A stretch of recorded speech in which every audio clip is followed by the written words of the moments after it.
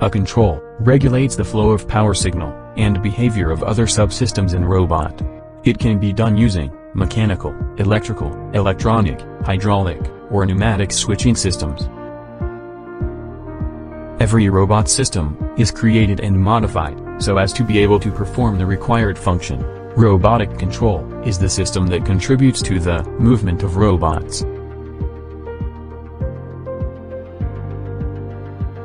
Robots could be controlled in various ways, which includes using manual control, wired, or wireless control, semi-autonomous, wireless, and programmed, and autonomous, fully programmed. For manual control type robot, different type of electronic switch can be used to regulate the power signal flow in various part of robot. Manual switches like normal switch, DP-DT switch, etc., can be used directly for switching power supply between motor and battery. But, for multiple and fast manual switching, relay switches are preferred.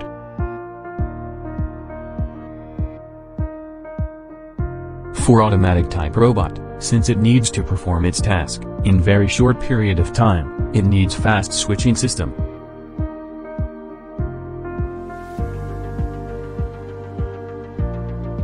For this, relay switch, or transistor switch are used, which can switch from hundreds to tens of thousands times in 1 second.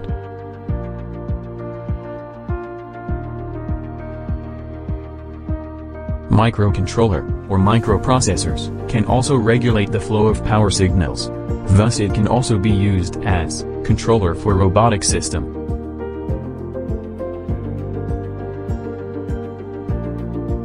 But, for higher load system, separate driver system are used for smooth control.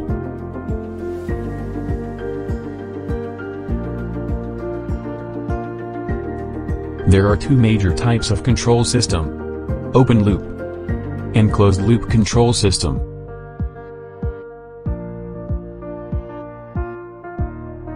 An open loop control system takes input under the consideration and doesn't react on the feedback to obtain the output. This is why it is also called a non-feedback control system. There are no output variations in this system and works on fixed conditions. A closed-loop system is also referred as a feedback control system.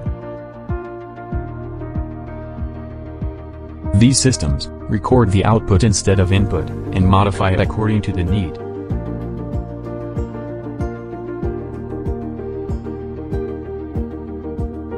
The word control itself shows the command over any system. It is controlled when the system is stable.